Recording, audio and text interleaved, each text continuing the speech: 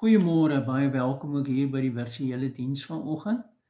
Ons gaan 'n bietjie gesels oor die geloof van vroue as boustene van die Koninkryk van God. Maar kom ons bid eers saam. Ons Vader wat in die hemel is, ons wil U graag loof en prys vir die besondere wyse waarop U Koninkryk bou.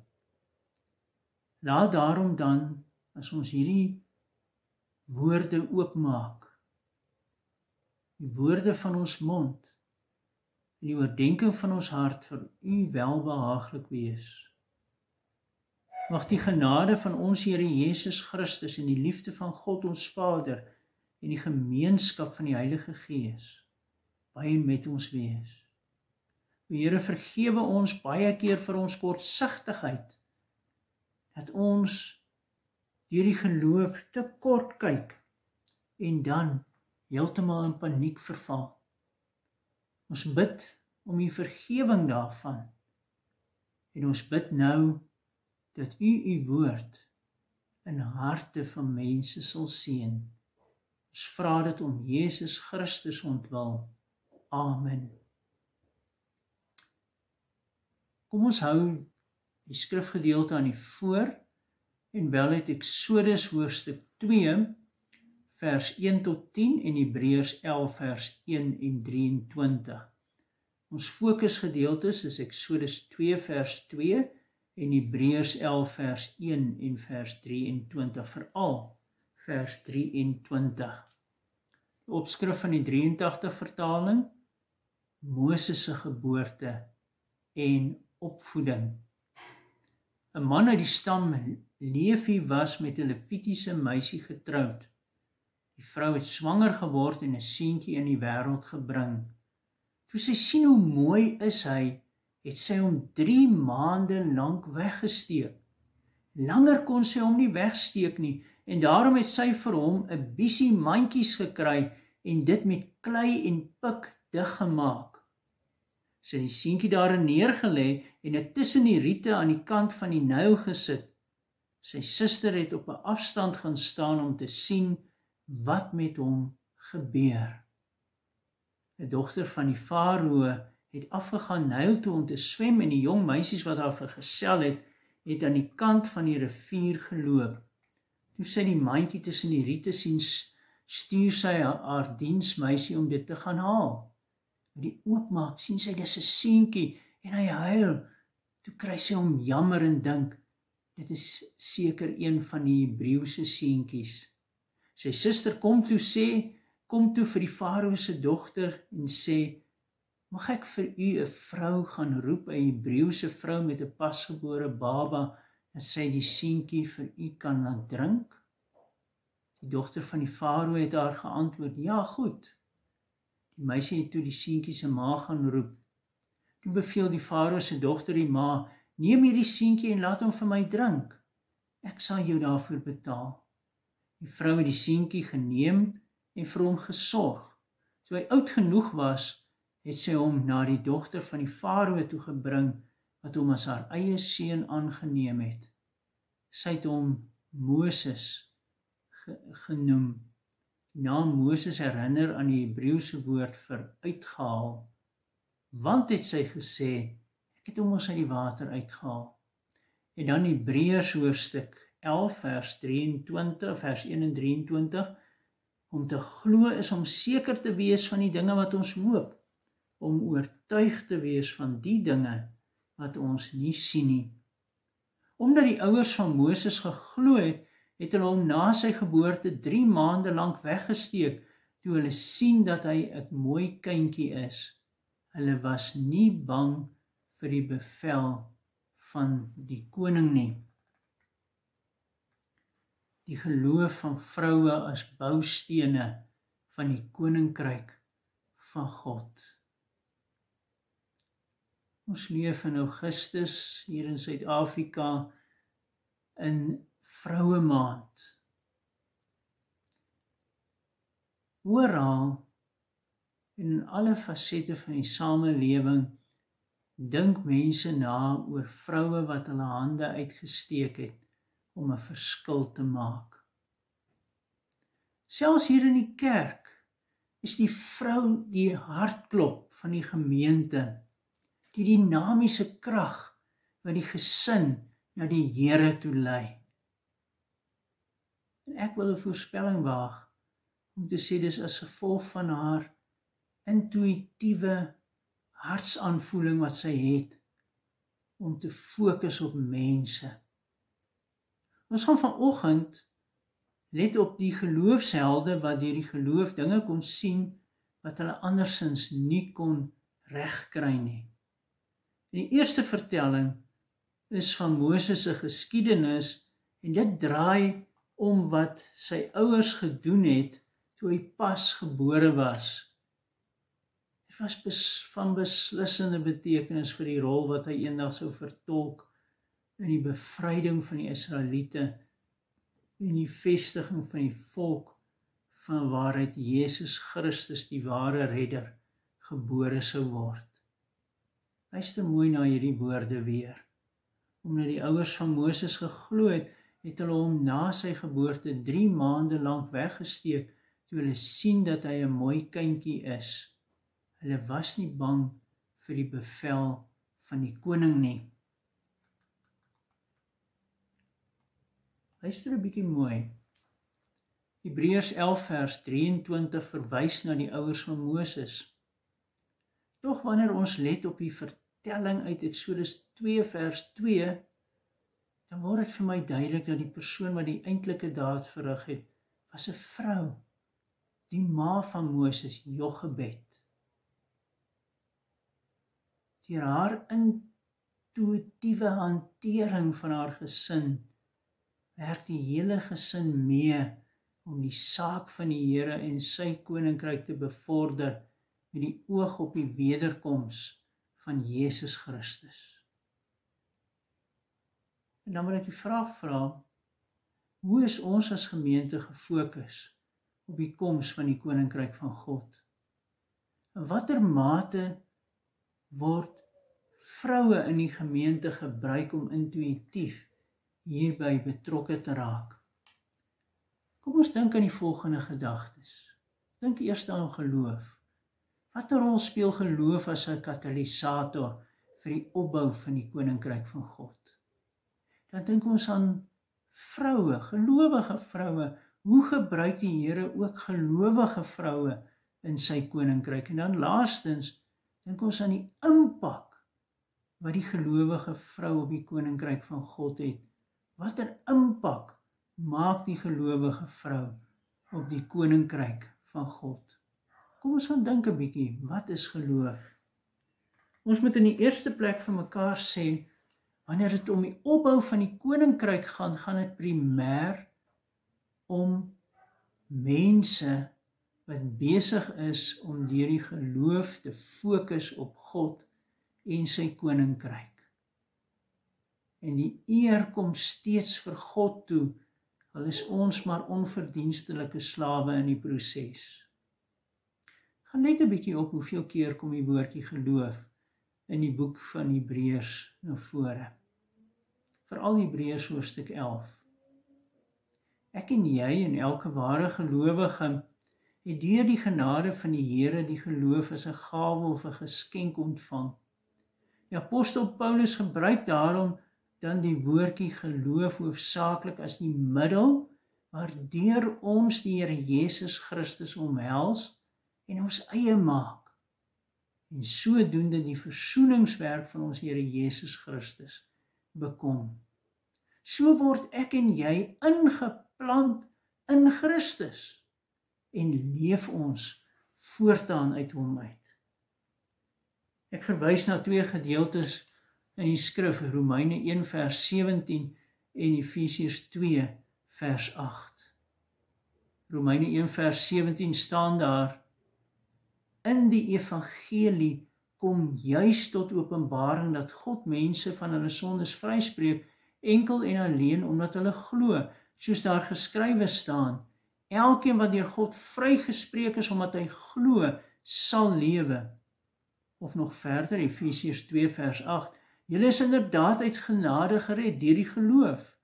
Hierdie redding kom nie uit julleself, dis 'n gawe van God. Dit kom nie deur julle eie verdienste en daarom het niemand enige rede om op homself trots te wees nie. So dis waaroor gaan dit? Dit gaan oor die bron, die oorsprong van ons verlossing, lê in die Here Jesus Christus. Hy laat ons aan hierdie genade deel kry deur die geloof in Jesus Christus.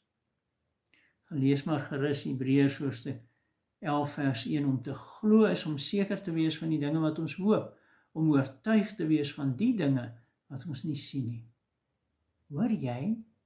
Geloof beteken vir die mense in die tyd waarin die gelowiges in Rome geleef het, die vermoë wat God gee om te sien met die geestesoog, dit wat die liggaamlike oog nie kan sien nie, en dit is die onsienlike God in aksie. Wat 'n wonderlike troos, ook in ons tyd. Net soos in die tyd van Jochebed, om te weet dat God besig is om sy plan tot volle ontplooiing te bring en vir sy gelowiges 'n vergesig te laat kry op die toekoms, en daarom dat ons met hoop en vertroue ons in die hande van die Here kan plaas. Wanneer ons dus die brief aan die Hebreërs lees, kom ons gou agter dat die skrywer aan mense skrywe wat begin vra, soos ek en jy baie keer, is dit die moeite werd om te bly glo? Want soveel negatiewe dinge gaan gebeur met ons. Gaan kyk na die omstandighede waarin ek en jy leef. Gaan kyk na die omstandighede waarin die gemeente in Rome geleef het. Hulle word vervolg en selfs doodgemaak ter wille van hulle geloof in die Here Jesus Christus. En daarom gebruik die Hebreërs skrywer hoofstuk 11 om die gelowiges te wys hoe die geloofshelde deur die geloof onoorkombare hoogtes kon klim. Die geloof in die onsienlike God het juis vir hierdie geloofshelde in staat gestel om die fokus ten volle op die Here te stel. En dit veroorsaak dat hulle die onmoontlike ter wille van God se koninkryk kon bereik het. Want die geloof is die katalisator, die middel wat hulle help om dit te doen wat menslik gesproke onmoontlik is. En dit alles ter wille van God se koninkryk. Gaan dink hoeveel hoop moes die daad van Jochebed onder die Joodse ouers wat hulle kinders verloor het, gegee het. Onthou, hier het ons nie te doen met 'n geloof wat wonders doen nie, 'n sogenaamde tipe wonderwerk geloof, 'n voorspoedsteologie nie, want dan misgis ons heeltemal. Die geloof wat die gelowige aan God en sy verhouding met hom bind, veroorsaak buitengewone dinge wat gebeur en terselfdertyd die koms van God se nuwe wêreld verhaas. Dis maar om een voorbeeld te noem, gaan dink aan Abraham. Omdat hy geglo het, het hy hoewel Sara onvrugbaar was en hy al te oud krag ontvang om 'n kind te verwek, omdat hy God wat dit beloof het getrou geag het. Die gevolg was dat daar van een man, 'n man wat nie meer 'n kind kon verwek nie, kinders afgestam het wat so talryk was soos die sterre van die hemelruim en so baie soos die sand van die see. Ja, uit 'n bejaarde egpaar 190 jaar oud onderskeidelik, 'n kind. Ja, juist dit wat heeltemal teen die natuur indryf. En dit gebeur omdat hulle op God vertrou het, ter wille van die beloftes van die Here. Hoe lyk jou en my vertroue in die Here en in sy beloftes?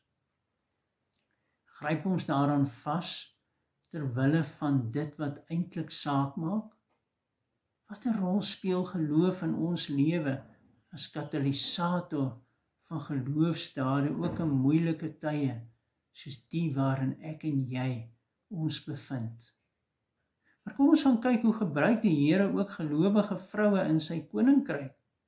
Soos reeds opgemerk, praat die Hebreërs skrywer en Stefanus van hoe Moses deur sy ouers in sy ouerhuis weggesteek is en deur sy ouers versorg is. Die rede hiervoor was omdat die kindjie mooi was. Jochebed, so lees ons in Eksodus 2 vers 2 en Hebreërs 11 vers 23, kyk nie teen die liggaamlike skoonheid van hierdie seentjie vas nie. Die geloof laat haar baie wyer en dieper kyk. Die wonderlike daad wat die Heilige Gees in die woord in haar hart lê, is om nie net te fokus op haar kind se liggaamlike skoonheid terwille van hulle as ouerpaar nie. Nee, haar fokus is gerig op die Here se koninkryk en die toekomstige verlosser van sy kerk. Kom ons trek hierdie saak nog 'n bietjie nader aan God se koninkryk. Hulle, veral Jochebed, het hom so lank as wat hulle kon weggesteek. 3 maande lank. Hulle waarneming was nie net oppervlakkig nie, die blote sien met liggaamlike oë. Dit was 'n waarneming wat hulle uit ondervinding van die geestelike beloftes van God wat hulle beleef het, gehad het. Die belofte waarmee die Here beloof het dat daar vir hulle 'n verlosser sou kom om hulle van die mag van die Egiptenaars te red. Dit was geloofstaal, geloofsvisie. Die Hebreërs skrywer verwys na Moses se ouers, Amram en Jochebed, albei die stam van Lewi en gevolglik gelowige mense wat erns gemaak het met God en sy beloftes. Maar vanuit Eksodus blyk dit dat Moses se ma Jochebed eerder die inisiatief geneem het om Moses weg te steek. Moses se pa was waarskynlik maar 'n introvert en daarom gebruik die Here haar as vrou, haar geloof, as katalisator vir haar geloofsdaad, om dit te doen waarvoor die meeste Jode nie kans gesien het nie. Hulle was immers te bang om die koning se bevel ongehoorsaam af te lag. Maar Jochebed en Amram het die koning se bevel nie gevrees nie. Hoekom nie? Want hulle het gereken met die dinge wat ons nie kan sien nie. Dit is geloof. Sy het gereken op die onsienlike God. Dit wat ons nog kan sien, waar ons hoop ons nog, sê Paulus in Romeine 8 vers 29. Sy het nie vasgekyk teen die tonele van hartseer en angs, maar sy het gekyk na die onsienlike God.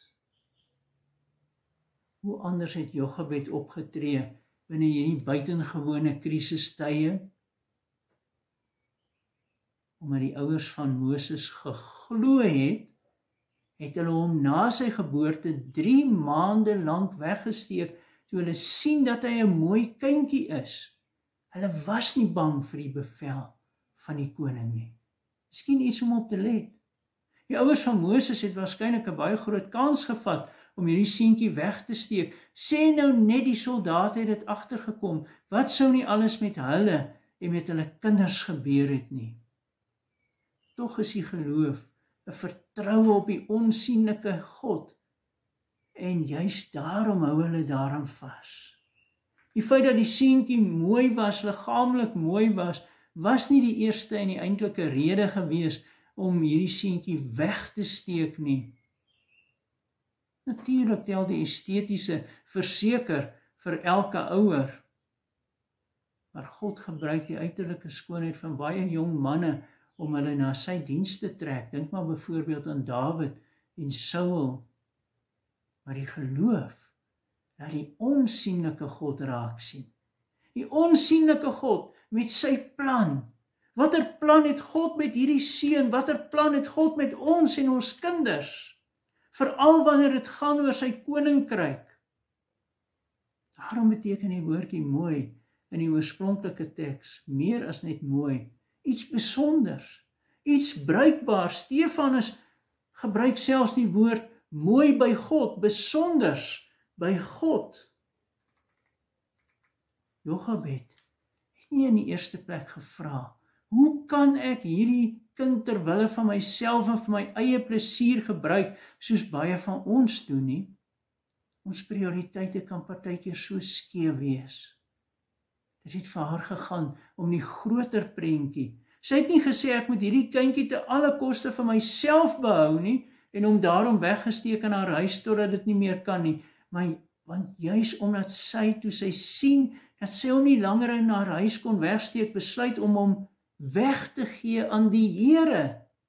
Want dit was 'n baie groot risiko wat sy geneem het. Nou was hy in die openbare gebied, enige een kon hom raak sien, enige een kon hom hoor, maar dit was vir haar veel eerder 'n geloofsaak, omdat sy in haar intuïtiewe belewing van haar verhouding met die Here gesien en geweet het dat die Here hom wil gebruik tot redding van sy volk, nou, maar ook eendag, wanneer die Christus sou kom. Ja, sy dieselfde geloof as Noag, wat 'n ark bou vir hom en sy gesin en vir al die diere, sodat hulle behoue kan bly met die sondvloed. So word hierdie klein arkie, hierdie mandjie, wat sy so sorgsaam bou en waterdig maak, terwille van die behoud van die babietjie Moses gebruik. En die mandjie beteken ook 'n arkie. Hierdie arkie moes dien ter beveiliging van Moses, vir wie God 'n groter plan gehad het. Daarvan was Jochebed beslis oortuig. Sy het besef die uitdagende omstandighede waarbinne hulle lewe, haar intuïsie, haar praktiese vermoë het haar gehelp om nie krampagtig te bly vassteek by haar omstandighede nie. Sy moes deur die geloof iets in hierdie liggaamlike skoonheid van hierdie kind beleef het, dat hy 'n instrument vir die redding van die Here se volk, van sy kerk was. Kan jy sien hoe die intuïtiewe geaardheid van 'n vrou soos Jochebed haar deur die geloof laat sien wat 'n mens normaalweg nie kan sien nie. Sy kyk realisties na alles wat rondom haar aangaan, maar sy steek nie daarby vas nie. Die geloof wat aan haar geskenk is, dat haar dieper kyk as net die ellendes rondom haar. Sy besef, God se beloftes verander nooit nie. Hierdie mense sê vandag, hoeveel mense sê vandag, dat hulle nie daarin glo om kinders in die wêreld te bring nie. Dat hulle wil tog nie hulle kinders blootstel in 'n wêreld so vol van gebrokenhede, soos dit wat hulle deurmaak nie. Sonder om te let op die geloof as die katalisator op die Here se beloftes. Gaan dink weer aan die intuïtiewe aanvoeling van 'n vrou, wanneer mans rasioneel moed verloor, is 'n vrou steeds besig om in die geloof te hoop en te bou op God. Gaan dink net, wat 'n oog het 'n vrou op die Koninkryk van God. Watter impak maak die gelowige vrou op die Koninkryk van God? Soos ek derentyd in die preek opgemerk het, het hierdie vrou Jochebed, soos alle vroue, intuïsie, geloofsintuïsie gehad, 'n fyn aanvoeling wanneer dit by sekere dinge kom, veral wanneer dit by die Koninkryk van God kom. Gaan kyk wat sy impak het sy. Hoewel daar in Hebreërs 11 vers 23 van die ouers gepraat word, blyk dit uit Genesis 2 vers 2 dat Jochebed die handelende persoon was. Sy het in hierdie seentjie iets meer gesien as die blote mooi voorkoms wat enige baba vir sy ouers het. Ja, hierdie kind was besonder, spesiaal, goddelik geseën, nie 'n gewone kind nie, en daarom bring dit mee dat die impak wat sy op die uitdagende omstandighede gehad het, soveel anders was. Haar impak kom vanuit haar lewende verhouding met die Here. En onthou, geloofsintuïsie is nie outomaties en dit is 'n genadegawe. Ja, geloof is 'n gawe en 'n werktuig. Stel jou in staat om dieper te kyk as wat ek en jy met ons oë kan kyk. Dit gee vir ons geloofsoë. Binne die omstandighede waarin Moses gebore is, het baie Joodse ouers gedink dat hulle nie anders kan as om hulle kinders net in die Nylrivier te gooi soos die farao van hulle verwag het. Maar die geloof stel vir Jochebed in staat om nie net die uiterlike skoonheid van hierdie kind raak te sien nie. Geloof stel haar in staat om eerder God se plan met hierdie seentjie raak te sien as al die dreigemente van die farao. Daarom tree sy met geloof op, sy vertrou dat die Here hierdie seentjie van hulle sal beskerm in die tyd wat sy hom nog kon wegsteek, maar selfs ook na die 3 maande vertrou sy hom toe aan die sorg van die Here. Daarom vleg sy 'n mandjie met biesies en maak die mandjie waterdig. Dan gaan plaas sy hom tussen die riete in die Nylrivier. Ja, die arkie, soos dit in die oorspronklike teks gebruik word. Sy vertrou hierdie kind aan die Here toe. Sy besef dat die Here 'n besondere plan het en daarom laat sy hom neem om hom voor te berei vir die besondere pad wat God met hom wil loop.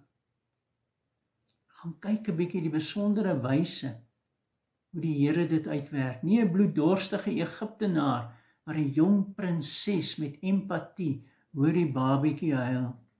Sy suster, ook 'n vrou, Miriam, gebruik die Here om by die prinses aan te bied om vir die babietjie, 'n vrou onder die Jode te kry, om hom vir haar te soog en na daardie tyd na haar toe terug te bring. So word die seentjie in die paleis van die farao grootgemaak om in alles wat hy nodig het, sy rol te vervul. Geloof laat jou doen wat jy moet doen.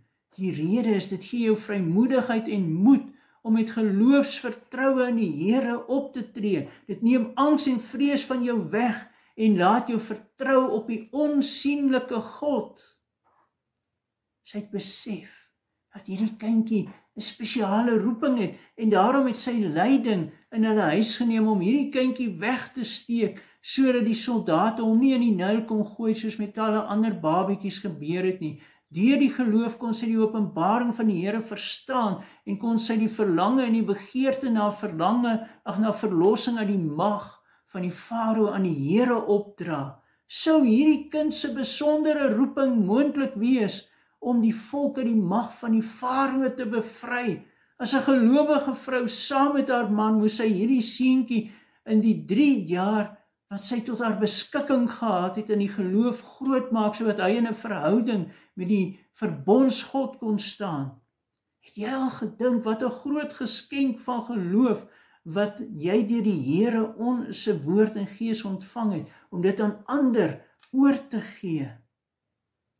3 jaar was genoeg om hierdie seun oor te gee aan die farao se huis. Hoe bevoorreg is ons nie om vroue wat in die kerk is, wat ons kinders voorberei vir hulle taak in hierdie wêreld. Is jy een van hierdie vroue om deur die geloof die besondere plek van jou kind in die koninkryk raak te sien en hom of haar gereed te maak? Lees gereeld die woord van God om sy geopenbaarde wil vir jou gesin in buitengewone omstandighede raak te sien onder leiding van die Heilige Gees. Mans, ondersteun julle vroue, koester hulle, dat hulle kinders kan voorberei vir God se koninkryk. Kom ons gebruik die geleentheid om ons kinders nie net weg te steek nie, maar hulle in 'n tyd wanneer hulle klaar toegerus is vir die aan die wêreld bloot te stel. Ek som op. Watter impak het jou geloof op jou? Word jou geloof die katalisator om met geloofskrag die wêreld in die oë te kyk en aan God se koninkryk te bou? Gaan kyk na die impak daarvan. Amen. Here, help ons om met geloofsoë en met geloofsvisie ons kinders aan U te gee om U koninkryk te bou. Amen.